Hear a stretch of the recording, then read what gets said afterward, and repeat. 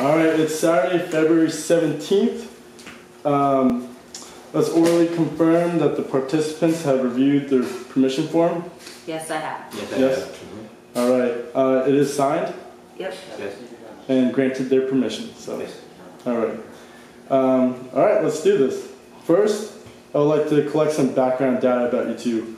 Please help me complete these items. So, father, what is your age in years? 55. 55. How would you describe your race or ethnicity? So, Anglo, Caucasian? Caucasian? Okay.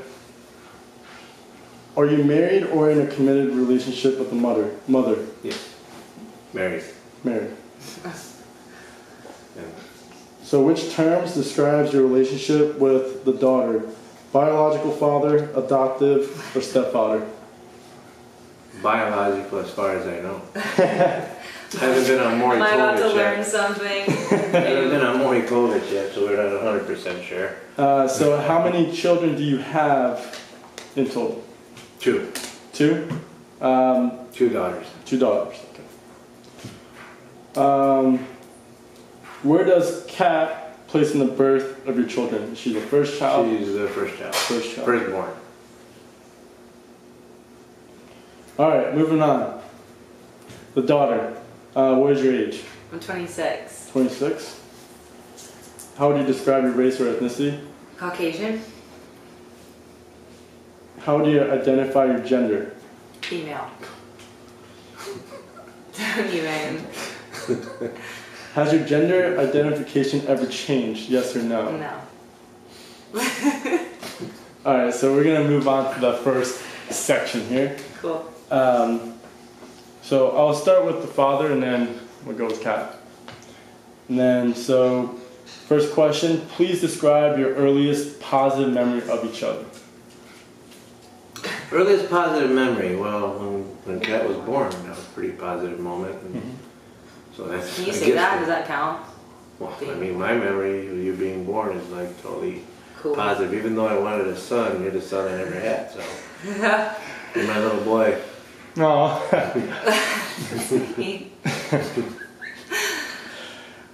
So, father, tell me a bit about you and your family situation. Is it different now than in the past? How? In my family, well, yeah, every family evolves over the years, so it's different than when she was born, obviously, but as far as a family unit, not much has changed. You know, we're, as far as I know, as far as I'm concerned, all good. Relationships, fine. Like every marriage or whatever, you go through ups and downs, but we're in a good spot, all of us, I think. That's good to hear. Question number 3. Do you think your relationship is similar or different from other father-offspring relationships? How? Wow. I would have to say yes, as far as my and Kat's relationship, or as far as I'm concerned, based in, you know, when kids are young, they don't always hear the truth. But at a young age, Kat was always hearing the truth from me. Our relationship is way different than most father-daughter relationships because of her athletic career in swimming and stuff. We were together a lot, going to and from practices and spending hours and hours together from 8 years of age until she graduated college, basically. Well, I should say that until before she went to college. We spent many, many hours a day together. And even before 8, we spent a lot of time together being in a family unit. So we spent a lot of time together, and our relationship is based on athletics more than anything, but everything in general. So would you say the family athletics kind of emerged within the family theme? Yeah, the whole family. My younger daughter also was an athlete until basically right before the end of high school. So we were doing, you know, it sounds like the classic thing, running kids to and from practice, but it was a little bit more in our situation because Kat was swimming internationally and my other daughter was competing at a high level, so we would spend a lot of weekends on the road with them. Sweet. Thank you for sharing. So Kat, we're basically going to ask you the same thing. So question number 1, please describe your earliest memory or earliest positive memory of each other. Earliest positive. Back in the day before I swam, I played soccer, and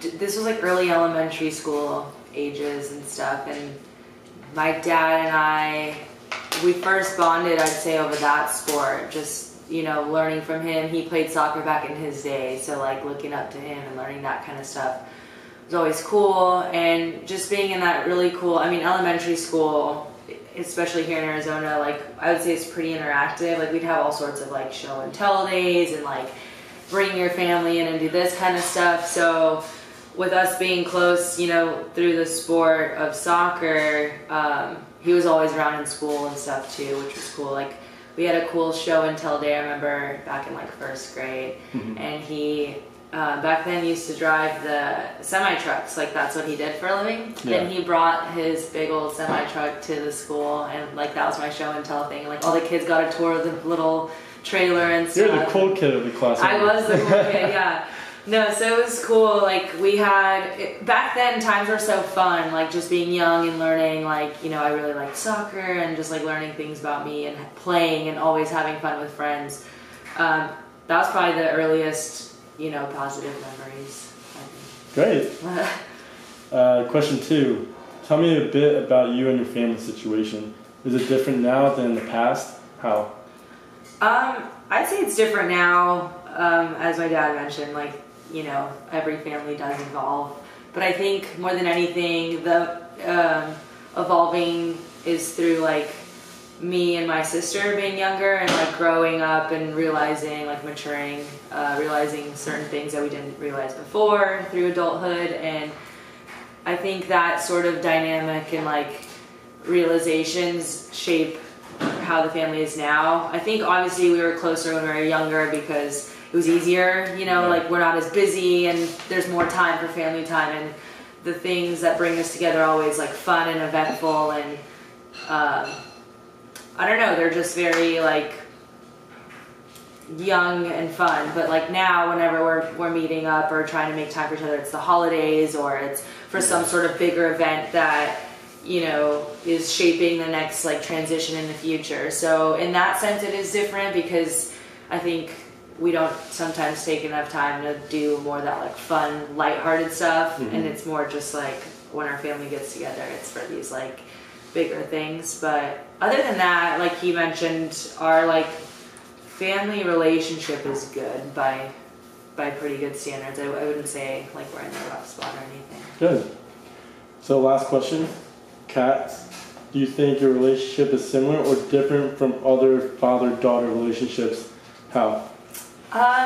It's hard to say. I think in some aspects it is similar. I think about other kind of athletic, you know, athletes and their relationship between father-daughter, and I'd assume it's, you know, similar in terms of like the support systems and the expectations there. But I would say, as my dad kind of mentioned earlier too, he's always been very honest with me, and I think in a westernized culture of athletics, it's hard to come across these days. Like you get a lot of parents who are babying their kids or like, oh, you know, no matter what, everything was really good, but he always kept it real with me. So I always knew, you know, when I was doing well, when I wasn't, held me accountable, and it taught me a lot of different things. So I think in our relationship now, having grown up that way and like having that shaped, you know, me from the past, I think now we've been able to keep that consistency of keeping it real. So it's just always a very raw, open relationship. Absolutely. So I think that's unique. Yeah, because I want to add a personal anecdote. When we were training together, you'd always be honest. You'd always be real and truthful. And some people that might, like you mentioned, in a westernized culture, might rub them the wrong way. But definitely I took that as with a grain of salt and took that in a positive manner. So yeah, I appreciate that. Thank you for sharing. So we're gonna move on to the relationship turning points, as I talked about. I got something to read to you guys so you can better understand the turning points assignment. All right? So, relationship turning points are important and memorable changes in the closeness of a relationship. These are times in the whole history of the parenting relationship when one or both of you remember feeling closer or more distant from each other. Turning points can involve positive or negative changes in your relationship. Some involve specific life events and others cover long periods of time. So for this part of the interview, I'm going to ask you to think about your relationship from its very beginning to the current moment.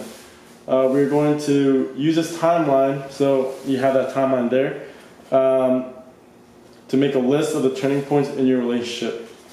As you can see, the bottom of the timeline depicts the age of the daughter Kat from birth until now. The left side of the graph measures the amount of closeness you felt at that time between the two of you. It can range from 0, which is no closeness, to 100%, which is as close as you could possibly be. The midpoint at 50% is the average amount of closeness you have felt in your relationship. So, you guys can take a few minutes, take a few seconds to think about your whole relationship and the times it has become or less close. There are no right or wrong answers. These are just your own memories and feelings about your relationship, and it's possible that you two of you have different memories. So, yeah, whenever you're ready. I don't know where you want to start. I'll ask the defining questions. moments. I don't Turning know. points. I don't know what a turning point is. I don't know that we've had any major, turning points in our relationship. It's good, and it's been good for the entirety of our relationship. Yeah. It's a little bit different with my other daughter. We go up and down more, but with Kat, it's been pretty consistent and well. Can we speak about that consistency? Why do you think it was so consistent? Why? When you spend a lot of time together with somebody, it's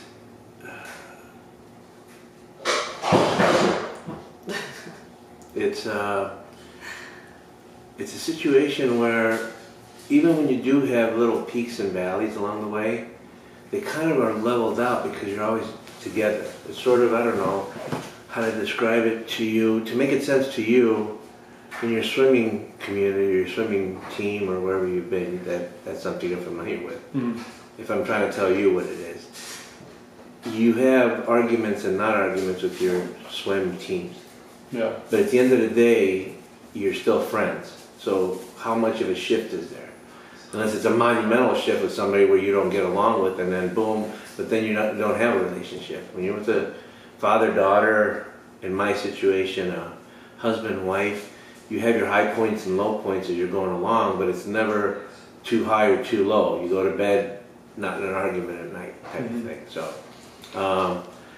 that's why I don't feel that we've had too many huge ups and downs. Obviously, the upper moments in your relationship are, your daughter's first day of school, or her graduation from 8th, 9th grade, or her successes. Okay. You share in her moments of pain. You share in as a parent, especially when you're close. Yeah. Okay. So those are kind of moments that you kind of like try to find, up and down. So how about this? Because we're, kind of having a hard time grasping that. Because believe me, if I was sitting right there with my dad, I wouldn't know what to say either. So how about this? I'll just ask you. What helps me is kind of having the conversation. I'll just ask you a few questions. So how about this? You guys mentioned that growing up, you guys had different relationships because you're real, you're honest with each other. At what age did that start? That started basically with her athletic career. Probably like around 10, huh? Even earlier, 8, 9 years of age. Yeah. Okay. You want to speak about that first? Yeah. I mean, was that a positive experience, or was that negative because you kind of had to instill that in her? Yeah, I didn't have to instill. I mean, I was honest with her. How honest she was with me, she knows I don't. And I assume she was. It's a perspective thing, isn't it? I think, like, speak on your behalf of my behalf, trying to teach that. I grew up and everybody was always honest with me. I grew up in the era of coaches being... This is within soccer? Whether it's soccer, whether it's athletics, or whether it was football. I played football in high school, baseball in high school, soccer, and stuff like that. I was always having coaches that were disciplinarians. The Bobby Knights of the world, if you know who Bobby Knight is. Yeah. Or that's my my coaches. So I learned to respect that, and to this day I respect that. And so their thing was always being straight up. Couple that with today's world of everybody gets a trophy. I'm like I never agreed with that. I think failure is failure. Okay. There we go. How about that? The whole trophy aspect. Is there a moment where maybe Kat had a soccer tournament and they're handing out all these medals or trophies and you're just like, no, like you're not gonna have that? Was there ever a conversation like that? No, I don't think we ever had it. I had a conversation once where I felt the kids were too young, my younger daughter, and it was getting to the point where they had a little tournament of 3-on-3. I can't remember even how old you guys were. You must have been... young, like 7. Oh, even younger than that. I'm thinking 5 or 6 she was, and you were 6 or 7. Maybe like that. And they had some soccer tournament where it was 3-on-3, and 4 people per team, and her younger daughter was my younger daughter was playing with Kat, and they got to the quote-unquote championship game, and it was tied after the end, and then they played some kind of overtime, and then it was still tied at that point, and then they decided they're going to do penalty kicks from half of the field. And these kids, you could see, were under just immense pressure not to screw it up. It wasn't about winning, it was about not screwing it up. And at that point I approached the other coach and the organizer of the thing, and I told him, I go, dude, listen, let's call this a tie. Whether you want to give trophies out to them both or not. I mean, these kids, one of these teams is going to go home a loser, but worse, one of the kids is going to go home devastated that he missed a shot that cost them the game. And so, luckily, he saw it the way I saw it, and we stopped it there. I can't remember if everybody got a trophy or not at that point, but I think we did.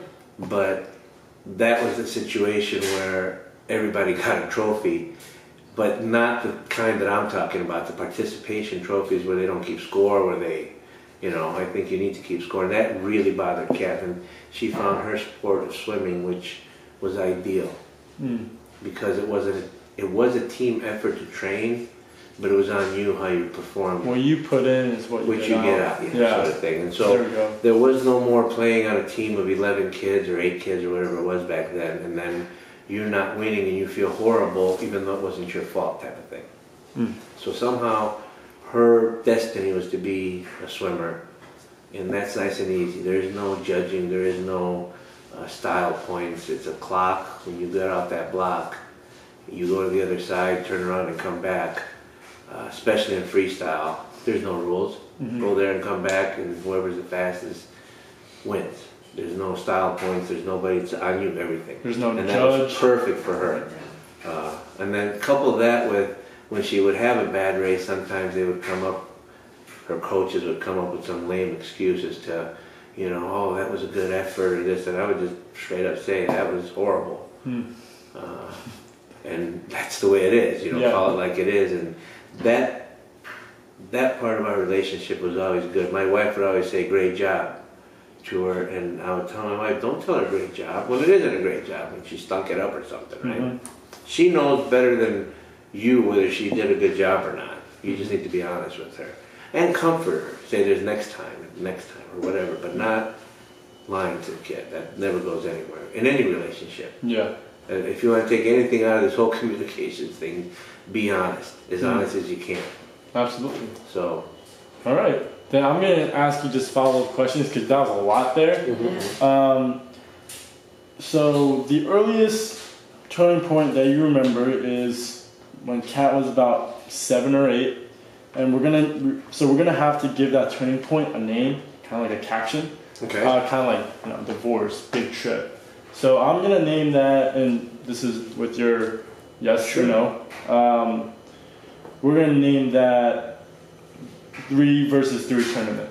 Yeah. Because Sure. I feel like with that kind of, you know, incorporates the reason why she started swimming. And that was age 7 that you Yeah, said? say 7. Okay. So we're going to call it 3v3 tournament. So we're going to plot down the turning point graph. And so she was 7. Okay, so second, this is the most important one. How close was the relationship at the time of that turning point on our 0 to 100% scale? Because there was a... Is this for both of us to answer? Or No, this is just... Okay. Yeah, because you may have like a different experience that you want to talk about. Oh, okay. Yeah, you can talk about the same